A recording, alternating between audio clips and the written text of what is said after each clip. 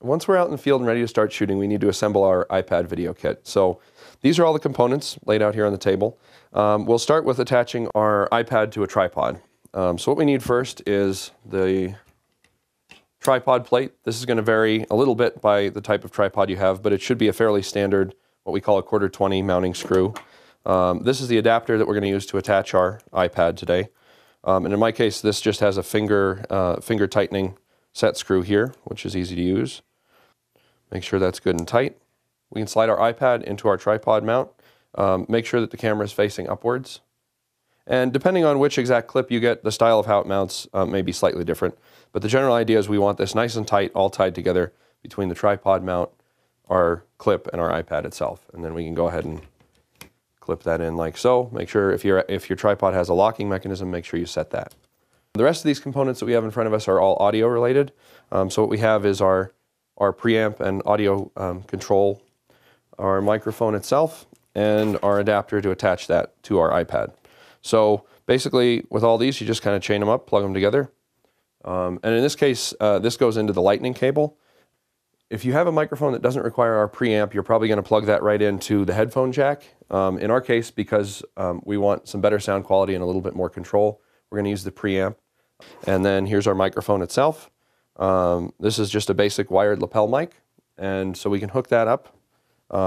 This particular preamp has two different inputs, so we're just going to go into input A here.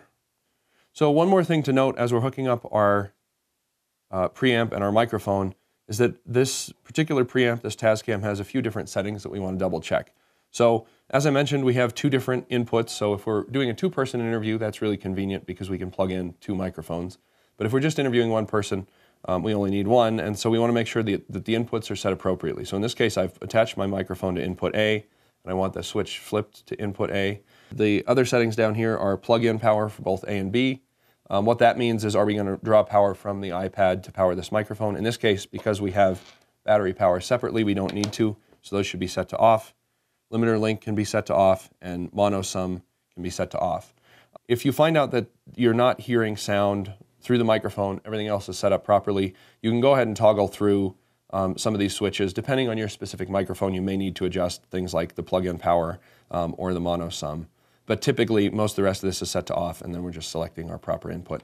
And then as we record, the nice benefit of this device is that we can adjust the levels. So that's these little wheels right here.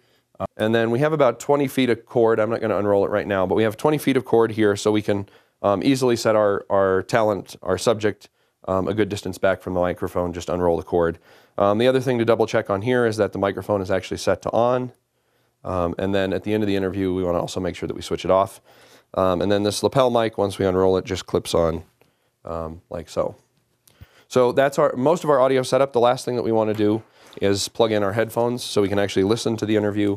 And even if we can't real-time monitor, when we first set this up and start rolling, we want to record a clip, make sure the sound is set to the proper levels, we're getting good inputs, and that we're actually hearing our subject appropriately. So we'll go ahead and plug these in right here.